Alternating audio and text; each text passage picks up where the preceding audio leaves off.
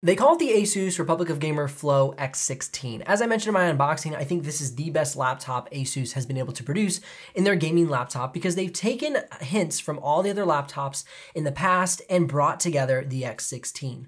When you look at the 16-inch 2-in-1 screen, this is a mini OLED display, 16:10 aspect ratio. It's color accurate, it's bright, and being a touch panel display, this allows digital artists, graphic designers, and photographers to be able to touch up their photos on a color accurate display on the go. This is a nice bright 16-inch panel, but because of that, it gets a little less battery life than say the G14, which is incredible battery life for being an on-the-go gaming laptop.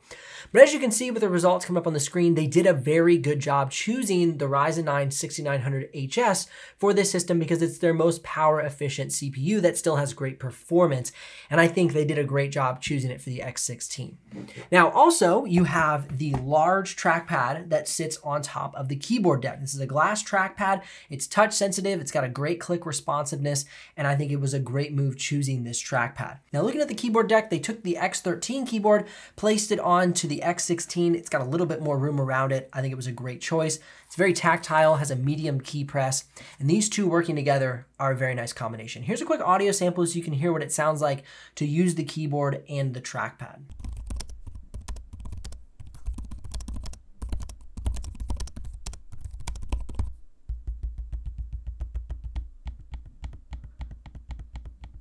One thing I love about the keyboard and trackpad is this kind of two-tone design. Basically, they have a nice matte finish here for the upper keyboard deck, and then the lower keyboard deck has these neat little design lines just to kind of separate it off from the top area, and it's just a nice design nod. Now, I will say these speakers on the top of the keyboard deck really set apart this design as a very good audio experience. Now, there's been some other laptops in the past that haven't had these, and the audio experience is just pretty poor. And so I love that they included that in the X16. Here's a quick audio sample so you can hear what it sounds like.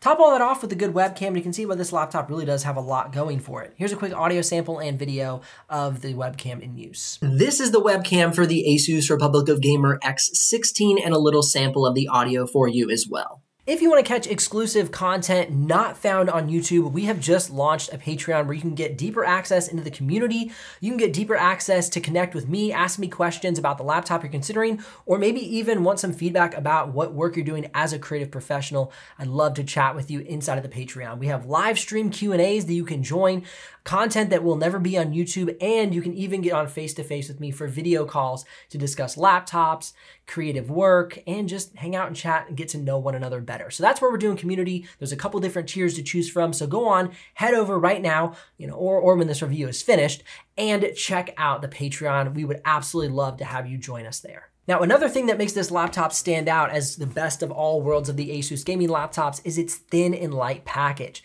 This thing is so on-the-go friendly. It's thinner than the M16, it's lighter, and it just has a more professional aesthetic. To me, I think I could carry this into a business meeting and not think twice that I'm carrying, some kind of chintzy gaming laptop. It's a very nice, clean aesthetic. And with that great battery life, I wouldn't be worried about this laptop going dead during the meeting. Now, in regards to the connectivity, you have a HDMI, your power adapter, USB Type-C, and you can even connect the XG Mobile to the X16. Now keep in mind the X16 comes in a 3070 Ti as well as a RTX 3060. So in my opinion, I don't know why you would want to link on a 3080 when you already have a 3070 Ti. So if you get the RTX 3060, it might make more sense. Also, if you're curious about the exact pricing and availability of the RTX 3060 model or the RTX 3070 Ti, I'll put links in the description below and you can check out the live pricing. Also, if you make a purchase, I'll get a small commission, but at no extra cost to you. But of course, that's what keeps this channel alive and the helpful content coming your way. Top it all off on the left side panel with a headphone jack. And then let's jump on over to the right side panel. We have a nice large vent here. We have USB Type-A, micro SD card slot. Again, I don't know why they brought that. This is one area where I'm like, okay, if you wanted to make this laptop the best of all worlds, give us a full-size SD card slot. but it's a micro SD card slot nonetheless. And of course, your power button. Now, speaking of that vent, this laptop is surprisingly cool and quiet.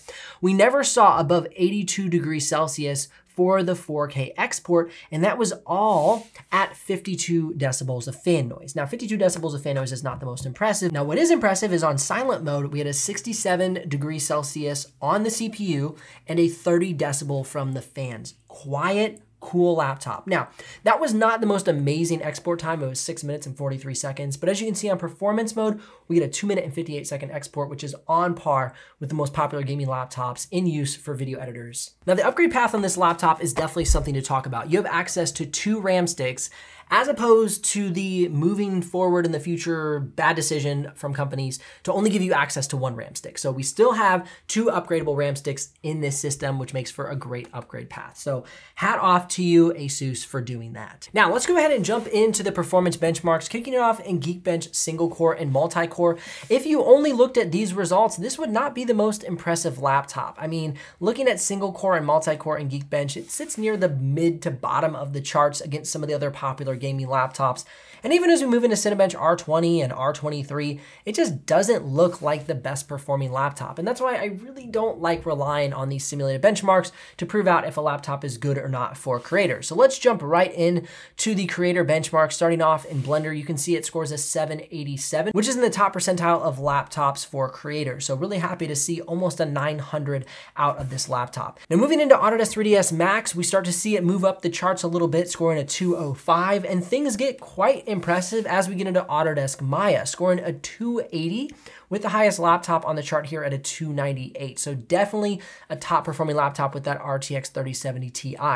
Moving into PTC Creo, again holding its own near the top of the charts. However, as we jump into SolidWorks, it's not one of the top performers. That is because this is using an NVIDIA gaming GPU. If you're looking for great performance in SolidWorks, I always recommend NVIDIA workstation GPUs like the A2000, A3000, A5000, or AMD Radeon GPUs like the RX 6800S, the RX 6700S, or maybe even the RX 6850M XT. Great GPUs for SolidWorks. They get fantastic performance. All right, moving on into Photoshop. This laptop scores a 1089, a fantastic score. And the fact that this laptop is a 2-in-1 laptop makes it a perfect fit for on-the-go graphic designers, digital artists, or photographers. Touch up your photos with a pen, work on your designs, work on your art, and have all the performance you need. You will not experience bottlenecks with this system. Now, let's say you want to turn that artwork into something that moves in motion and you want to jump into After Effects. A 907 on the benchmark chart is fantastic. You'll have no issues inside of After Effects. Now, if you want to improve the experience on either of these programs, Photoshop or After Effects, just go ahead and upgrade the RAM to say 32 gigs of RAM, and then it will have even more performance and you'll have smooth sailing with more RAM. More RAM is definitely something that After Effects and Photoshop appreciate. Now, checking out the Premiere Pro Playback. Ooh, I must say, I was impressed with this laptop. This got a 69 for the 6K B-RAW playback out of 16,177 frames. Killer drop frame rate. And then a 219 in red footage, which is just unreal. I mean, especially at the price point of this laptop. I think when I looked at it, it was around the $2,600 price point. That is great, great performance. On average, I'm seeing laptops at this price point, or maybe even a little bit lower price point, drop anywhere from 2,000 to 3,000 frames. And so this only dropped 219, was great. So definitely handles red footage without any issues. And of course, 4K and 6K B-RAW. Now, looking at the export time, had great playback. I expected to have really good export times. However, the export times were average in regards to the top performing gaming laptops for video editors. 258 is good, nothing to write home about, but it was still a great export time. A little bit more impressive as we get into the 6K B-RAW export at 15 minutes and 16 seconds, the third place contender here on my charts. Now moving into DaVinci Resolve, man, this thing had smooth playback in DaVinci Resolve. Really good. So if you're going to be a Resolve user, you're not going to have any issues.